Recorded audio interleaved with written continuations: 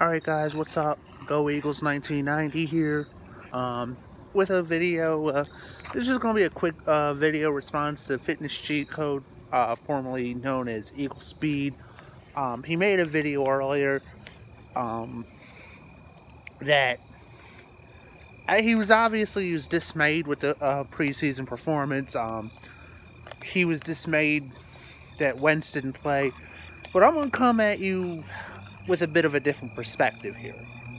And this is just my opinion. It don't mean shit outside of this venue, my apartment complex where I walk in my dogs, but here's why I support this. And I'm trusting the coaches on this, because you're missing Lane Johnson, and I think if Lane Johnson were playing, I think Wentz would have at least got maybe the first quarter, maybe into the second quarter.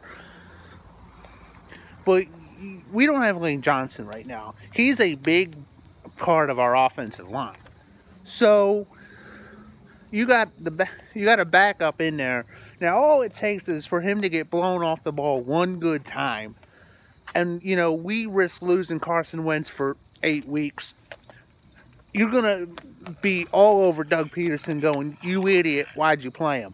Doug is in an absolute no-win situation here. There's that strong contingent of fans that feel he should have played. He should have got that timing down with D-Jack. And I don't necessarily disagree with that, but you got to look at the big picture here. And the big picture is keeping Carson Wentz healthy over the long term. Now, there are signs to me that point to the fact that he can do that. The biggest sign being is how much improved the running game is going to be this season. And I'm not judging the preseason, because you really can't gauge it anyway. It's basically you're just knocking off rust. Oh shit, where the fuck did that come from? You're just knocking off rust, basically. I mean, Corey Clement looked good. I was really impressed with Josh McCown.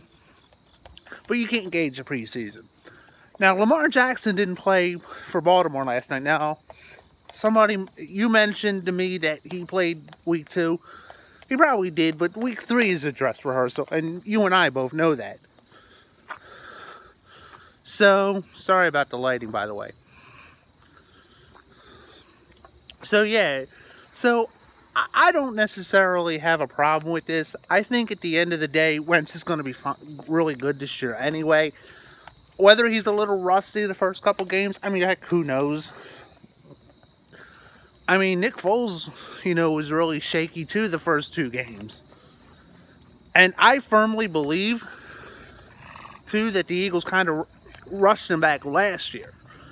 I think they saw that Nick Foles struggled those first 2 games against Atlanta and against Tampa Bay, and they panicked. I think if they would have let Foles play up to about week 6, week 7, I think he would have been much better off. But that didn't happen, and I think that contributed to the back.